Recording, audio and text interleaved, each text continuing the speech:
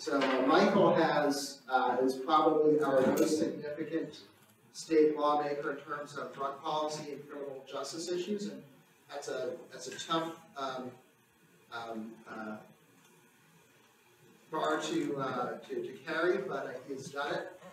He has sponsored legislation that will allow for medical psychedelic access and other imperatives in drug policy reform.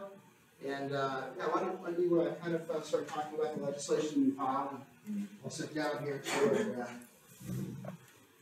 Which bill would you like me to start with? Let's start about the right to try. Okay. Maybe move the mic then. it's really sensitive. So I filed a bill last session that would allow patients with debilitating.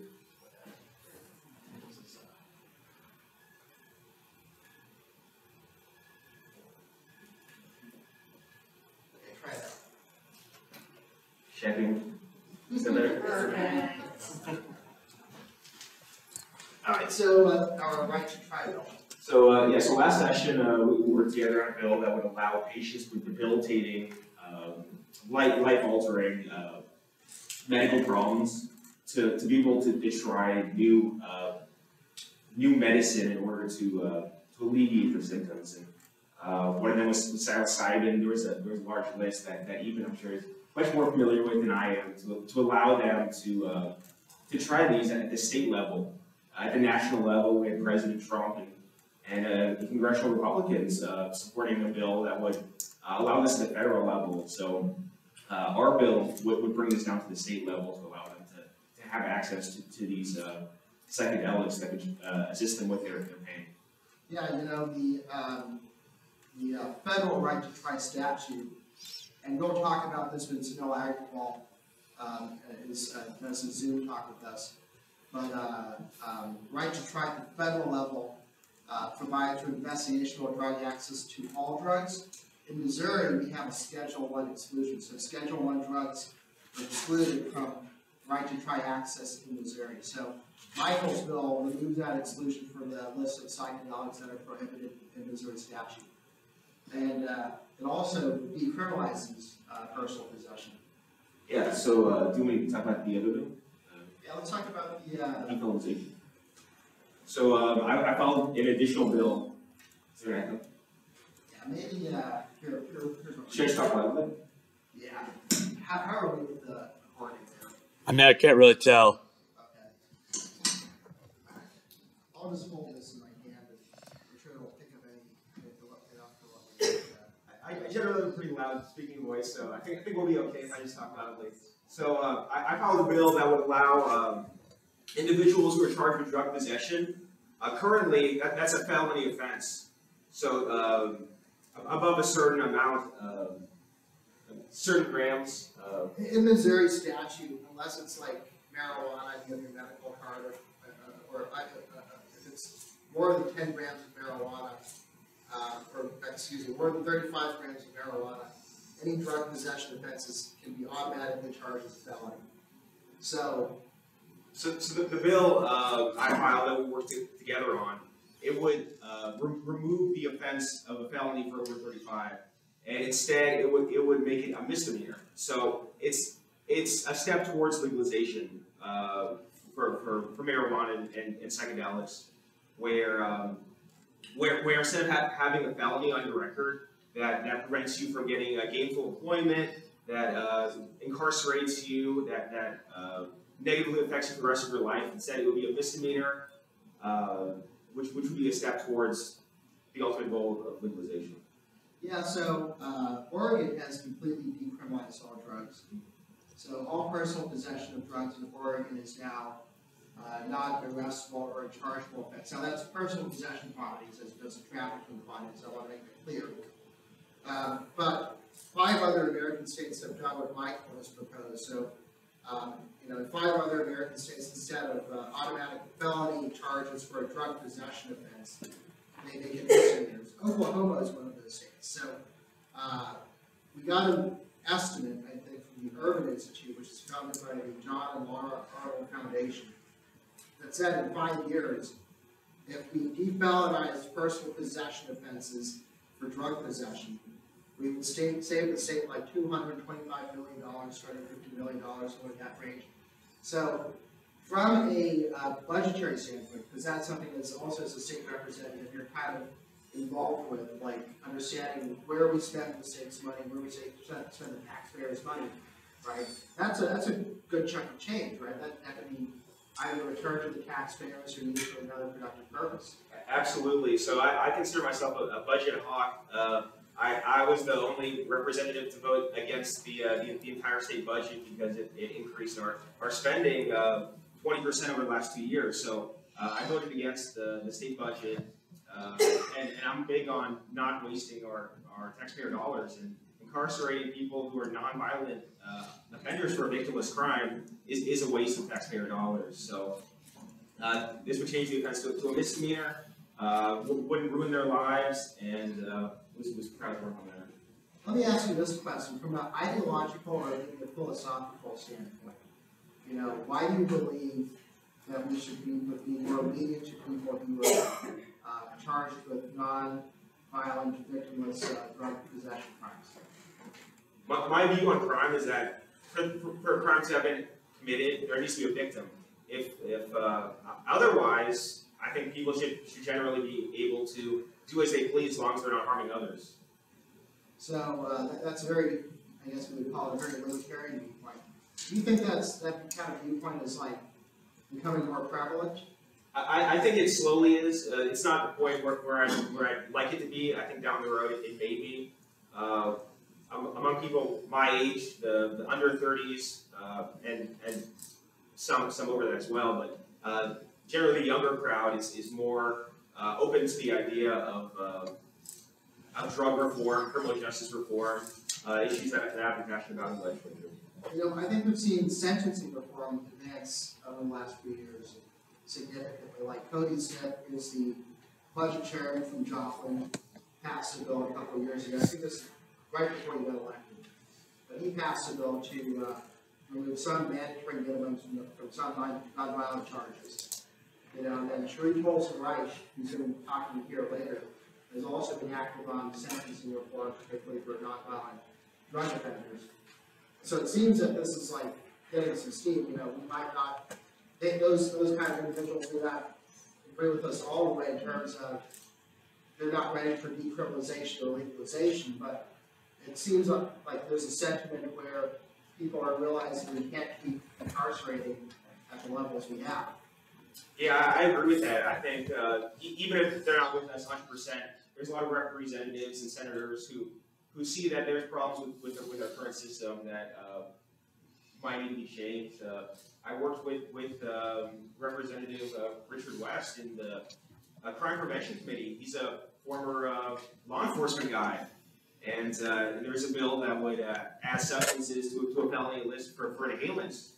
And I raised concerns about having the felony charges that ruin people's lives, can't get gainful employment, and he was the one who submitted an amendment to make it a misdemeanor offense. And so he's a member of law enforcement. Yeah, so it's not just young people and college students. There's people who work in law enforcement who had to make the arrest who realize that there's problems with the current system. Do you think people who go into law enforcement want to be arresting people for felony possession or felony charges for like pumping paint or whatever other inhalants are on that bill?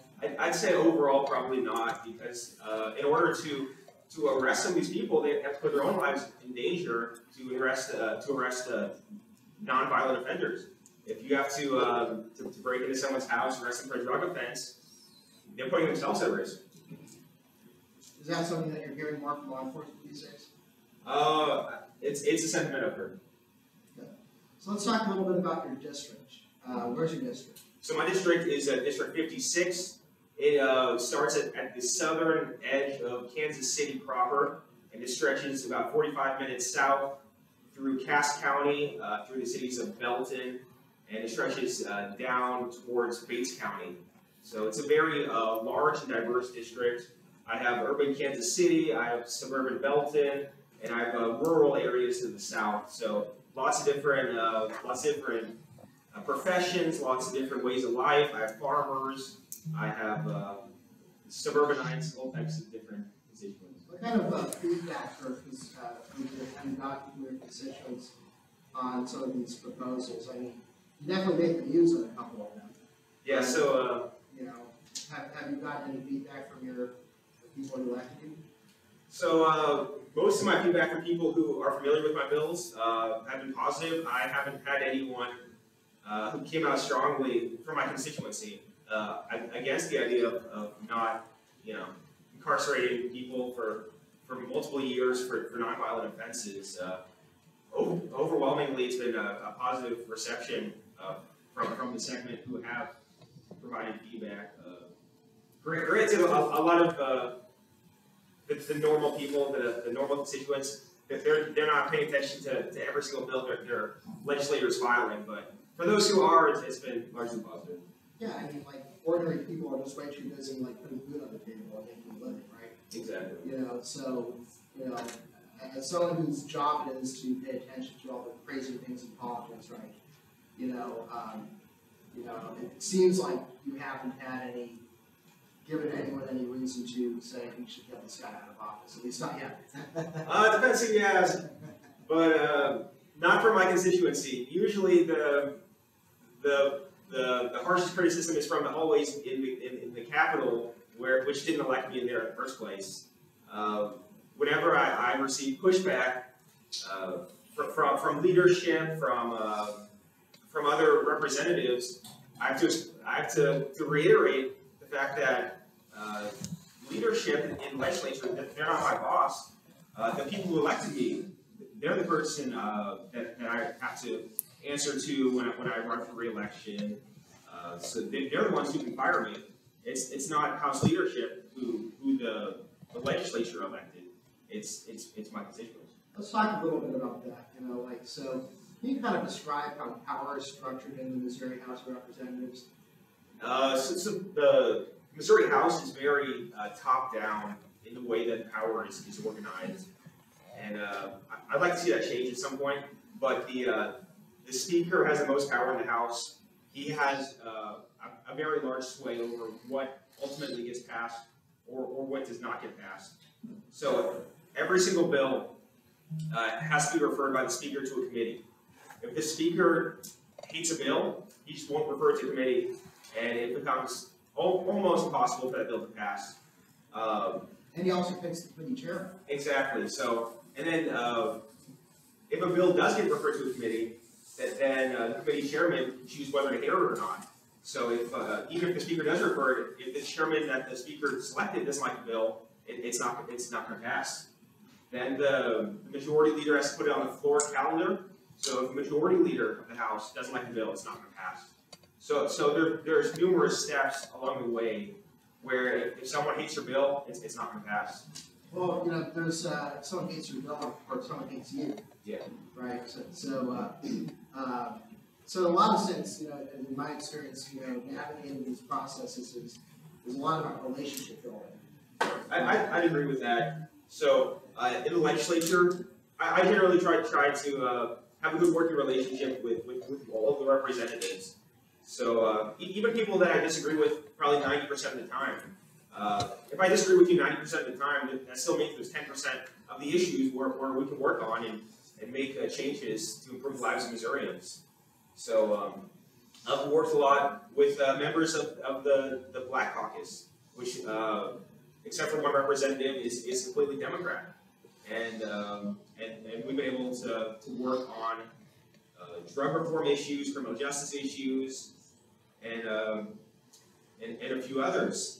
And when I first ran for office, I don't know if I really envisioned that, but I've worked a lot with Black Caucus Democrats and others on a lot of bills. Where are we at time? It's 12:48. Okay. We'll probably go another 15, 20 minutes here.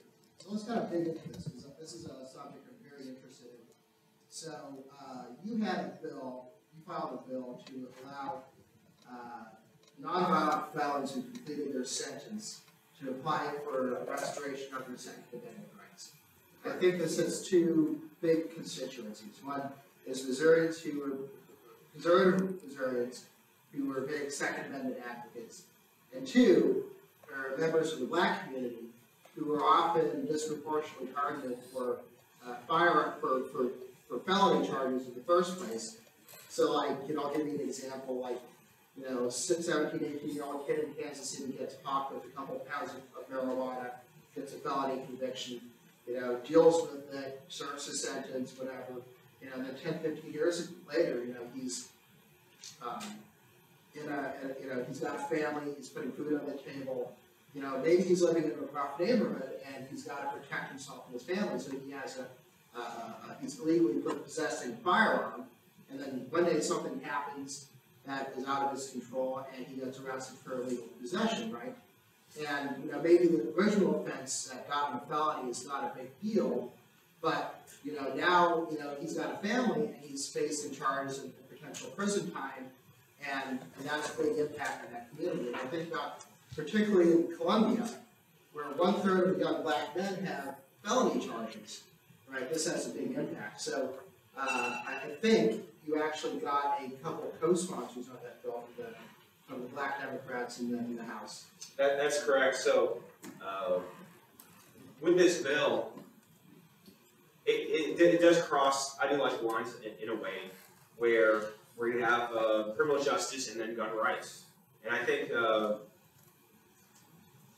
gun rights are a fundamental right that we have to defend ourselves. So by depriving people of their right to self-defense because of a victimless crime they committed several years ago, I think that's a violation of our Second Amendment rights. So even members of Democrats, who are generally not usually the biggest supporters of less stringent gun rights, their support for criminal justice reform realize that there's a hypocrisy when we're depriving certain groups of their gun rights when others still have theirs. And it does disproportionately affect minorities, even though the use of certain substances is almost identical among marijuana and other lower drug crimes. Blacks are African Americans are disproportionately charged at a much higher rate. So, who is it? Was it Kevin Windham, Representative Windham, who was responsible? I'd have to double check, but I believe so. Yeah. So, did you guys have any talks about this? We had some brief discussions. Yeah. What did he say? And he's like a St. Louis Democrat, right? I would have to double check who was Kevin, but I had a long discussion with members of the Black Caucus. I did have a discussion with Kevin. I'd have to double check if it's that bill that we discussed. I know he did co-sponsor one of my bills, but discussing that bill, I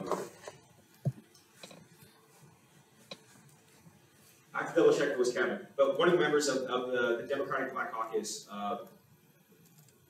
they said that it's not conscionable to deprive people of their Second Amendment rights once they've completed the terms of their sentence for nonviolent offense.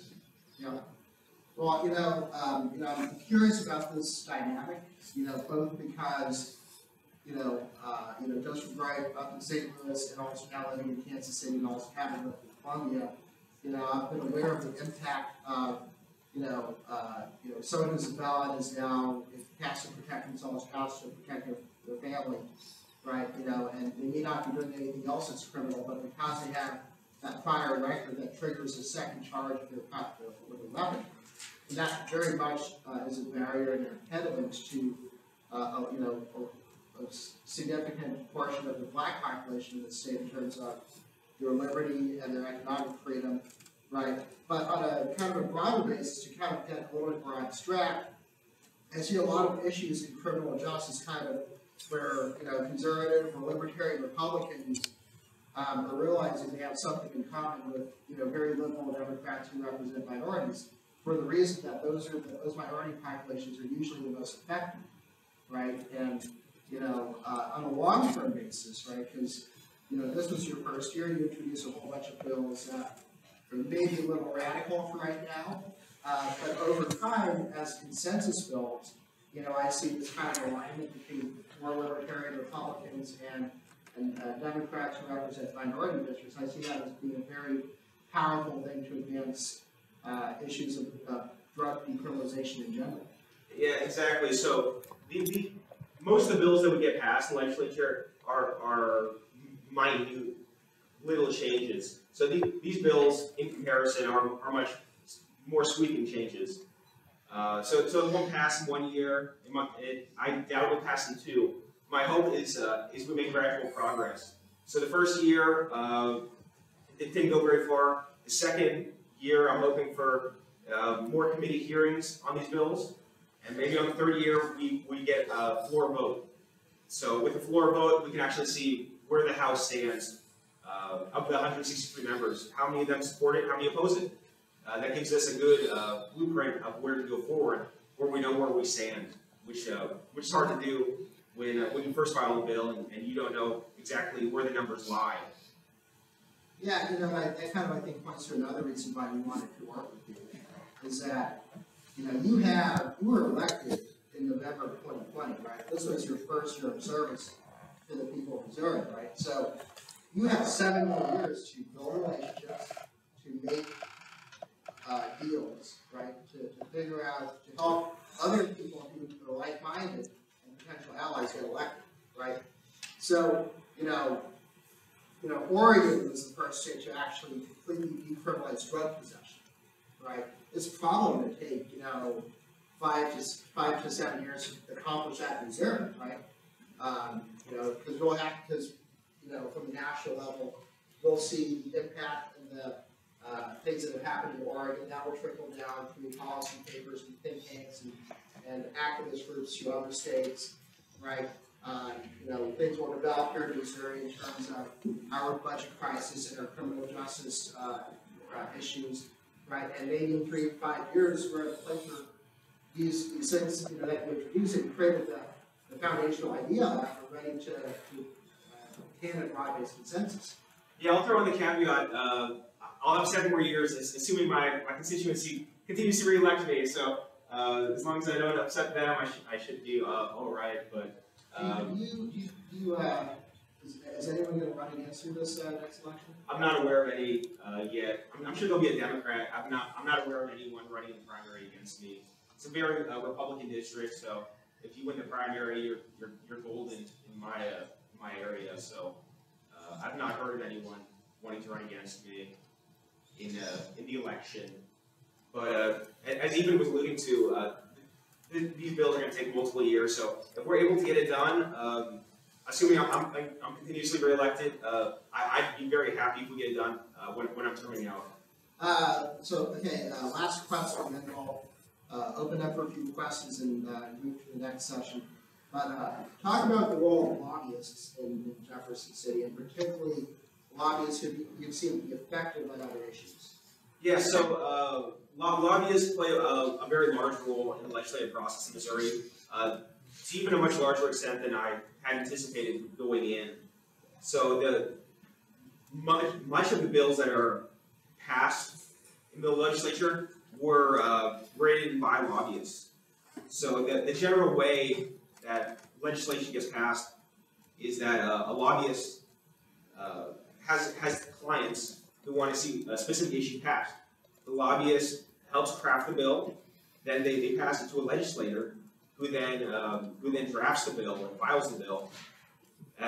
Assuming it gets referred to a committee, the lobbyist then speaks in favor of the bill and then pushes the bill further down the process. So lobbyists who likely gave money to the Speaker Majority Leader, they then request that they push the bill along, and that's nothing against the current Speaker Majority Leader. It's the way it's always been done. But then the bill gets pushed along, and then at the end of the session, then most likely the lobbyist contributes to the person who filed their bill. So it's a very circular system. Yeah, and I think it was both good and bad aspects of the system. But one thing I really kind of want to dial in here is that there's so many new parts of this process, right? You have to get the speaker to refer your bill. You have to get the chairman of the committee that the bill gets sent to actually hold a hearing, right? Then you got to talk to all the members of the committee, at least the ones that you think that will be favorable to your legislation. right? And while I think the electoral side of this, in terms of financially supporting campaigns, is important, there's also, I think, the ideological alignment, right? You're not going to try to work with someone who disagrees with you on a very significant ideological basis, right? But, just being able to have those conversations, sometimes off the record, to advance something that, especially in criminal justice, right? Because like people who are incarcerated don't typically have a lot of voices for them, right? More so maybe now than 5 years ago, but the process is something that takes a lot of careful attention to. Yeah, I'd absolutely agree with that. If someone is completely opposed to you on the specific issue you're looking at, if someone is completely opposed to drug reform, I'm not going to talk about this specific issue with them.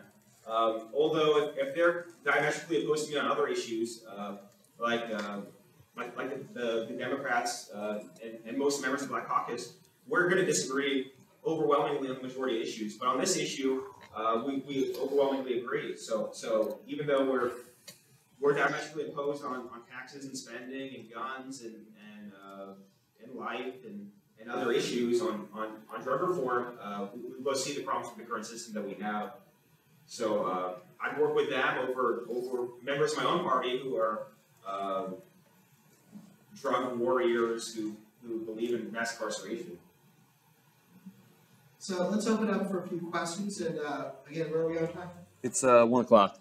Okay, we'll go for a few minutes on that, and then Kim can start with you. So, in the back. Yeah, so the bill that you introduced, it wants to switch the felony possession offenses to misdemeanor. Okay. Is there any treatment at all of cultivation? That bill doesn't deal with it. So, I'll take this one. So, you're talking specifically of like cultivation of mushrooms? Or marijuana? Well, so we, during your talk, you didn't really specify if we were talking about weed, we were talking about mushrooms. So the marijuana debate, in my mind, is largely over. It's a question of how, not if, right? And so there's like 2 different ballot initiatives, and then Representative Shanette Dogan has got a pretty good marijuana legalization bill that has no restrictions on cultivation. So, we're, with Michael, he said, look, that the marijuana issue is going to be handled, there's going to be a lot of controversy, there's going to be a lot of this, that, and the other in terms of who wants to do what, and we'll see what happens. Right, so with Michael, he's stuck specifically to psychedelics and defelonizing with the intent to ultimately decriminalize drug possession. Now, if you're talking about being able to grow and possess botanical, psychedelic medicines like mushrooms, I would say, we are looking to pathways to decriminalize those things, right? Does that kind of answer the question? So your answer was no, right? The bill that I filed does not deal specifically with cultivation. There's been other bills filed to deal with that, as Eapen said, but my bill dealt with personal possession of the substances rather than cultivation. Yeah. Is there an Now for drug possession? amount? So yeah, that's all defined by statute. So in the Missouri Criminal Code, if you look at the Controlled Substances Act, there's trafficking quantities and there's personal possession quantities. And some of these drugs, the personal possession quantities are quite high. So yeah, there are amounts, but you would have to look at the actual text of the statute for specifics.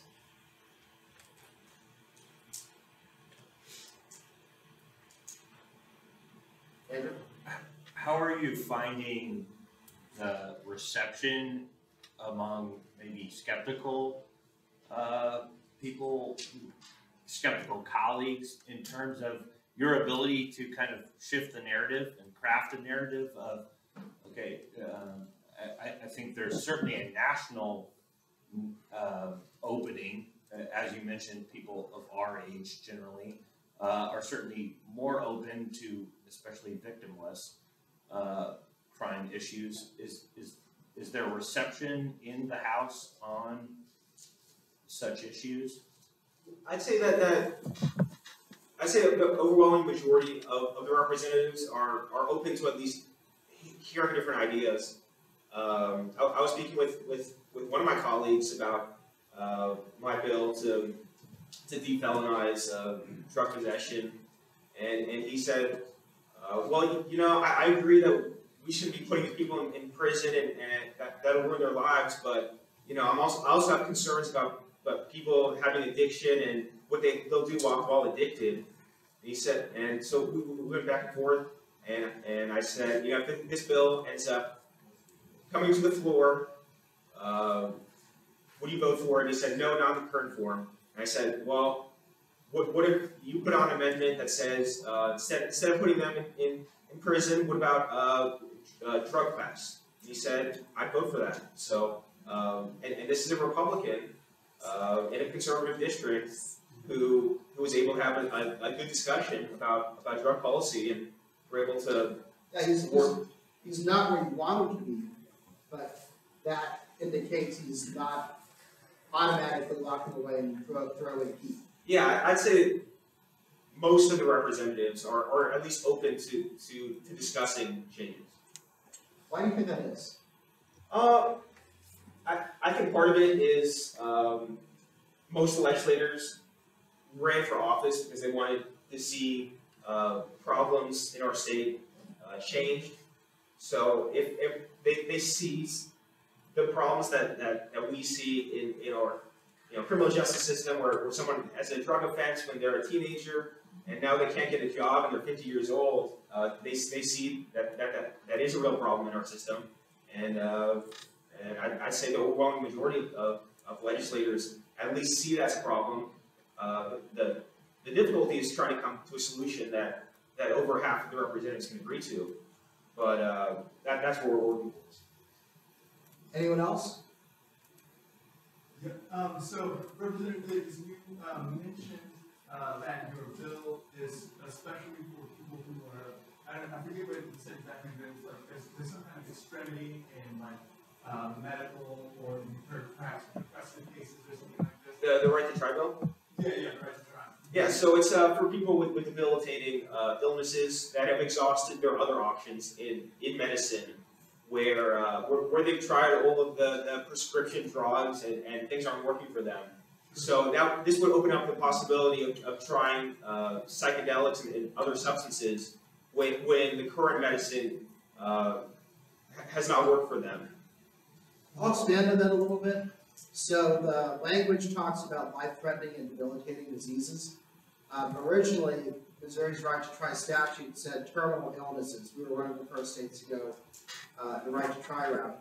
And the rationale, 8 years ago, was you had people who were literally dying, who there might be a investigational drug out there in clinical trial, but they couldn't access that drug even though they were dying, right? Because they couldn't qualify for the clinical trial, because they couldn't get to the clinical trial site for whatever reason. So we passed Right to Try Missouri, I think in 2014, for terminal illnesses. And we've since changed the statute to debilitating and life-threatening illnesses, right? So, which is quite broad, right? So like severe depression is life-threatening. You could kill yourself, right? And the criteria is that you have to have considered all other options. Now, your doctor would say, okay, well, do we think this will work, right? Let's look at the data. And so some conditions do not have FDA-approved medications, right? A lot of, I think Dr. Thomas might talk a little bit more about that. This statute, we really want you to, go back. I can, we can be in touch with you afterwards and send you the actual text. But if there's any input on the text that Representative Davis will refile, we'll be happy to look at that and look for opportunity to make that change. Either if it's before the session begins, we can just add it to the bill, or as the bill moves forward next year or through the process, right?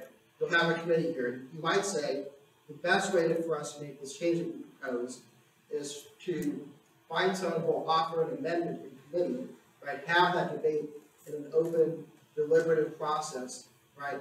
With a consensus on it, and attach that language change that you're proposing. So there might be some strategy to that, right?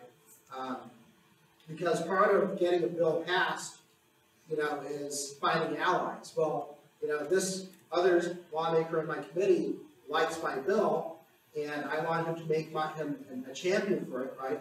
So if I give him the opportunity to say, to take a little ownership of that, right? If I give him a little opportunity to say, I was able to help make this bill better by attaching an amendment that made it better, right?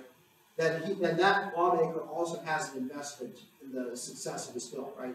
Because every lawmaker at the end of the day is going to go back to their district and say, I helped pass this bill, right? And they'll want to take credit for that. They'll want to run on their record, right? So it's often a strategic pathway to say, okay, we agree with you on what we want to change. We're going to work with this lawmaker and that lawmaker to achieve that change, and then in so doing, create an ally that will help us advance down the road. Does that make sense? Okay. Well, Michael, thank you for making time for us today. Yeah, thanks for having me.